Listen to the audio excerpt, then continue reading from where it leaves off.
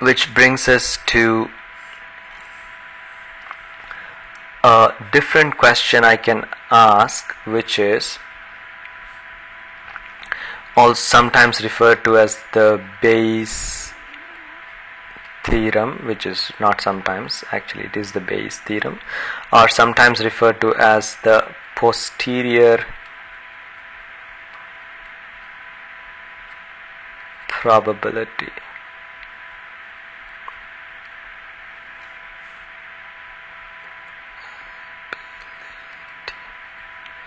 So the definition then is, so the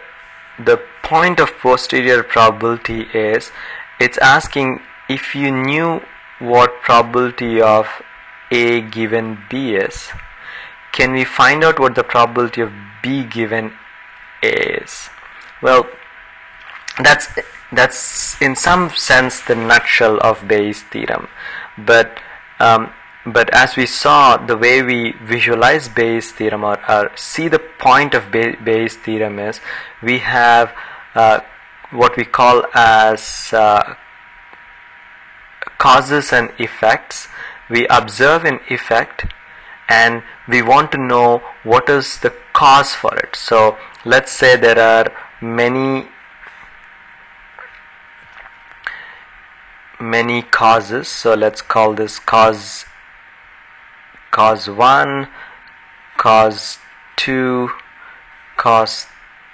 3. There are many causes that can result in, so cause 4. All of these causes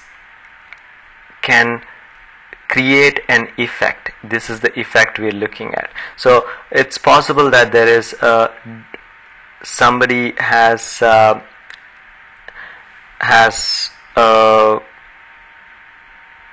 condition that they've been diagnosed with, but this condition could be the consequence of having high blood pressure, or having being diabetic, or there could be many effects that could be the cause of the condition that we're looking at, or they came up positive on a test, and the reason for being positive could be either they have C1, C2, C3, or C4. So that was the test that they came up positive on, and the reason for it could have been any one of these. Now the question then that we're asking is, given that they have come up positive, what is the likelihood that their positiveness is because of one of these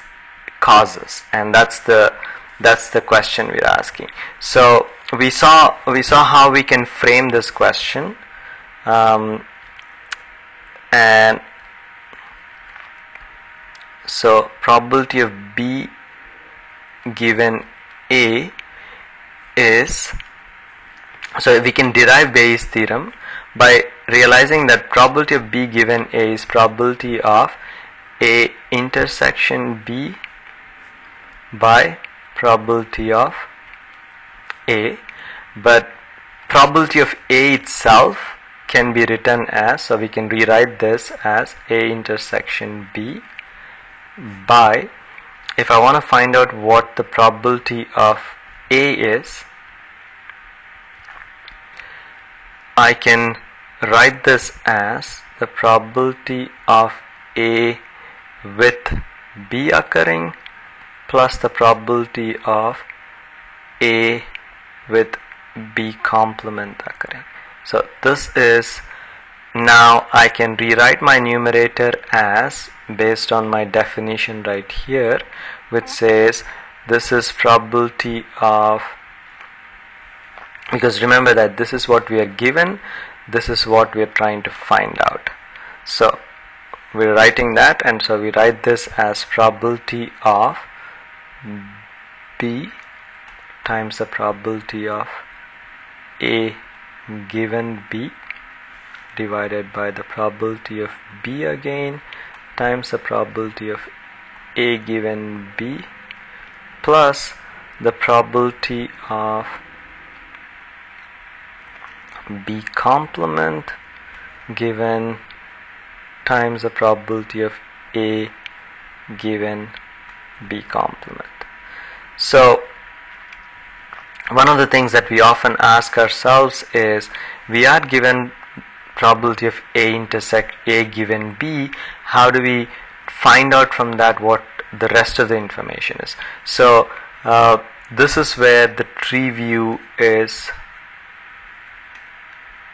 can come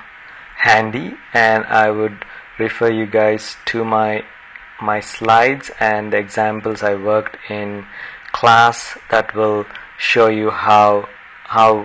you can assess what. So we know what probability of B is, so we can find out what the probability of B complement is just 1 minus probability of B, and we can similarly find out what probability of A given B complement is, because if we draw a tree diagram, then when we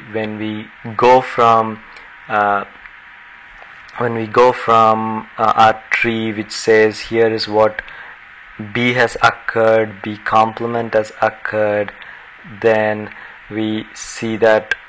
our definition is basically taking, this is A given B complement, and then this is A given B, and so this term and this term together, the sum of these two terms is my denominator,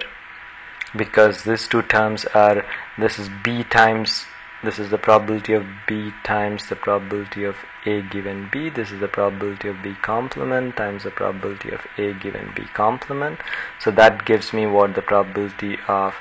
A occurring is, which is this, and